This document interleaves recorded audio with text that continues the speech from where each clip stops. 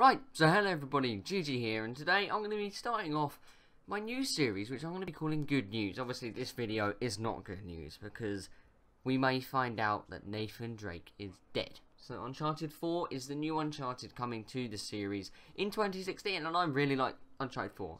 Uncharted 4, I mean, I like the Uncharted series altogether. I used to play them, I played all three of them on PlayStation 3, and I will be playing this one on PS4, because if you play all three, you have to finish it with number 4. But unfortunately, Nathan Drake may not see the end of number 4. So I'll tell you why, and I'm going to give you the quote which was said to us by one of the producers. And just a few little things. And so obviously we all really want Nathan Drake to survive this, but because he is the main character and it's called A Thief's End, it does mean, you know, that he's going to die. It could be his brother Sam, because his brother Sam is also a thief. It could mean his brother dies, but it's more likely that Nathan Drake is dead. So enough rambling on, I'm going to read you the quote which is said to us by one of the creative lead scriptwriters. Until things are pinned down, it's never definite. But once we put the pins in those things, it became very real. We've been discussing it throughout production and how it's going to be the last one. But when we said, well, here's exactly how it's going to happen, and we're committing to this, and here are the scripts for it, then all of a sudden it's like, oh, this is the end for Nathan Drake. Great.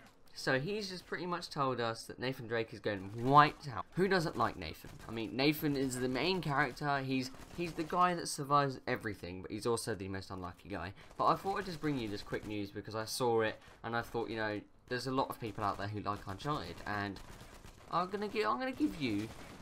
Put down in the comment section down below whether you think he's gonna survive or he's gonna die, or do you think it's gonna be his brother Sam? Let me know what you think, and also tell me if you like the Uncharted series, because I really enjoy it and I think it's something that really a lot of people should try, because it's different. It's a different thing compared to what you play nowadays, but it's very unrealistic compared to what happens in real life. But no game is realistic, and I really do recommend this. So after hearing that quote, you can't really get any more concrete kind of stuff than that, and although it says A Thief's End, like I've said before, it could mean his brother Sam, or Sully, which is his person that helps him out.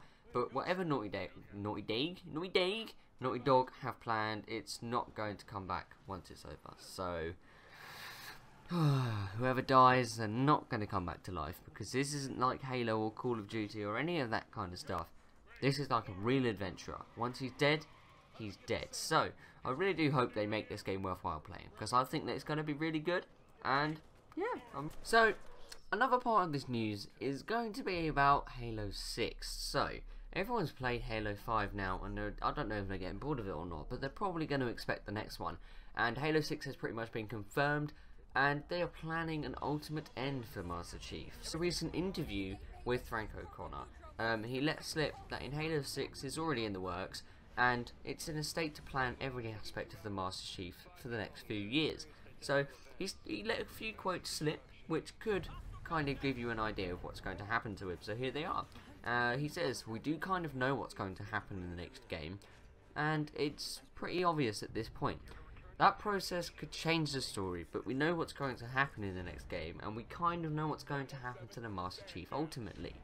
And the final quote, when we started Halo 3, there was a lot okay, we've got to finish telling the story that we had in Halo 2. But we also need to move forward. So, he also mentions that when they made the first game, they didn't really know whether there was going to be a sequel, and it kind of made it hard to plan for the future. So it got one of the biggest reasons why Halo 4 saw such a big injection of lore and personal development for the Chief. So, Halo 6 is probably going to be the end for the Master Chief, although many people don't want him to die, just like Nathan Drake. He's one of the main characters of the game and the franchise, and maybe the 6th Halo game is the end for him. So, what do you think is going to happen to the Master Chief? Leave it in the comment section down below whether you think he's going to die, fly in a spaceship, or be the main character and stay that way. I think he's going to die. Okay, I think they're going to kill him off, just like they will from Nathan Drake, because they have to end it somewhere, and the good thing that we'd do with this is they'd kill a main character, they'd bring out the next game, but then everyone would want to know what's happening afterwards, so you'd buy the next game. It's kind of a way to make people buy the next game. It's like a cliffhanger on the end of a TV episode. People will watch the next one because they want to know what happens. So Obviously, a lot of people don't want this to happen to the Master Chief because the first game was 2001. Unfortunately, half of the majority of the team have transferred across to Destiny now, and they've left the originals to try and pick up the ball and roll with it with Halo 6. So, if you are excited, leave a like, and I'll see you next time.